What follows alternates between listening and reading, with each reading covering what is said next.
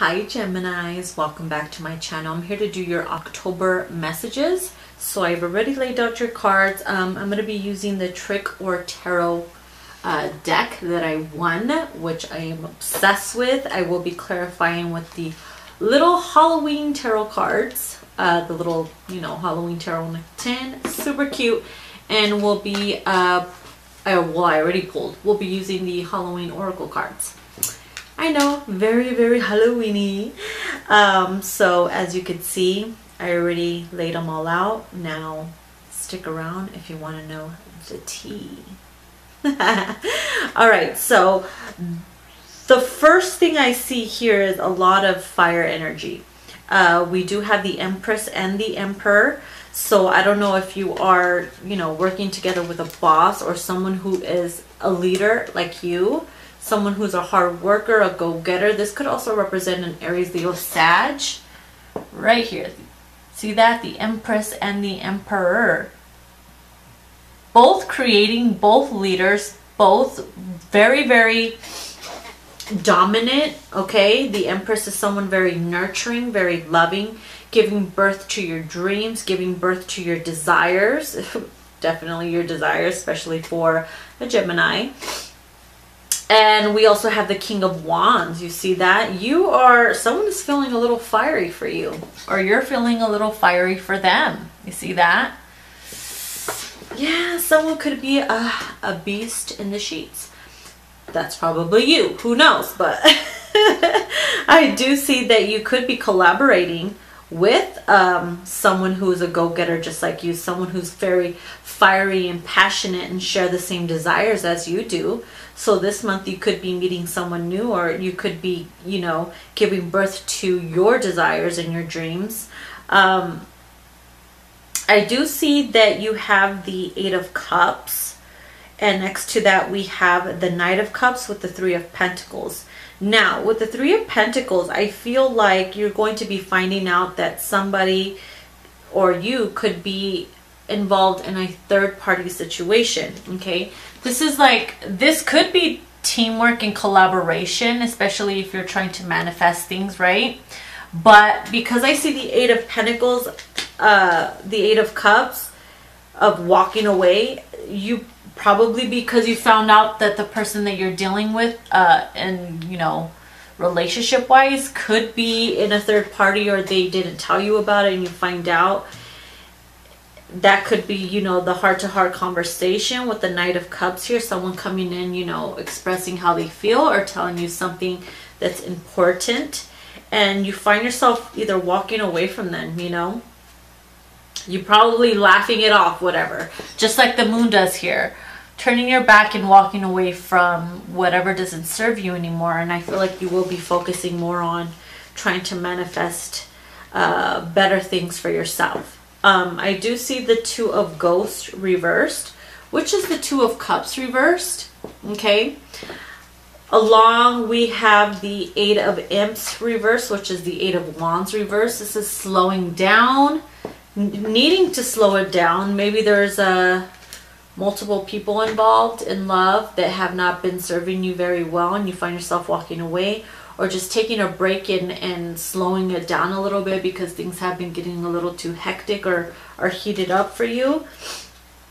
So I feel like because of that, juggling and all this crap and trying to be a leader, a go-getter, a mother and a father at the same time too, for some of you who are single, it could weigh down on you and cause lots of heavy burdens.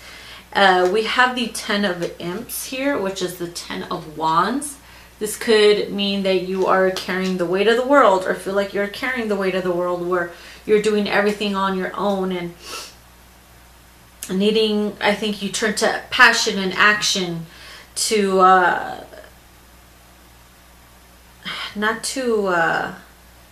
it's kind of like to get your mind off of the everyday rat race and the struggles and everything. It's kind of like you want that love, passion, and affection because, times get hard, or it's pretty fucking hard doing it on your own. So I feel like that's your escapism.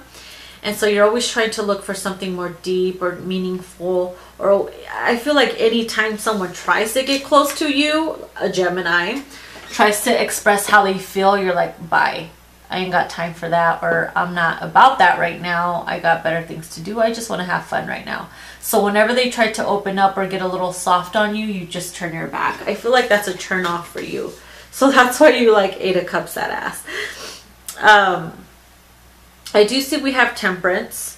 With the Temperance card, I feel like Spirit is saying that because we also have the 8 of Wands reversed, meaning you need to slow it down. We have the Temperance here. So this is kind of like Spirit telling you, take some time for yourself, rest. Especially if you're feeling overburdened and stressed here. Your body's telling you to slow down. Maybe you're having some health issues or something's going on where your body's just like, I need to rest. I'm overworked, overburdened. I'm doing too much, taking on too many responsibilities. It's time for me to just kick back and relax. And I feel like if you do not listen to that, it's just going to get worse with yourself, with your body, with your mind, your attitude, and everything else will just fall down. So make sure you're paying really close attention to yourself. You take some healing. You have some fun, yes, but make sure you slow it down a little bit. Not to a point where you're just, you know, taking on way too damn much and it causes you to collapse. So the oracle that I have for you that we pulled was the Witch. The Witch, the earthly weaver of the world. You see how she has the fire in her hands with the Empress, the Emperor, and the King of Wands here. All that fiery energy in your hands. It's kind of like you're creating. You could create. The energy is like right there. You can manifest anything that you want. The power is in your hands. You just need to learn and know how to use it wisely. A witch for me represents someone who's very, very protective, who's a healer. Okay, Temperance. Heal yourself. You have the power to heal yourself. You have the energy to go out there and do it on your own. And you don't need anybody. And I feel like you know that. And that's why you've been doing everything yourself. But you could burn out a little bit. So remember to always find peace and protect yourself. Protect what you work hard for. Protect your health, protect your body, just protect you in general. So yeah, this month I really want you to take the time to practice self-love, take some time to relax, chillax, slow it down a little bit. The passion, the heated stuff and the festivities or whatever it is that you're going after is not going to run away. It's still going to be there. So take care of yourself as much as you can and things will be better for you.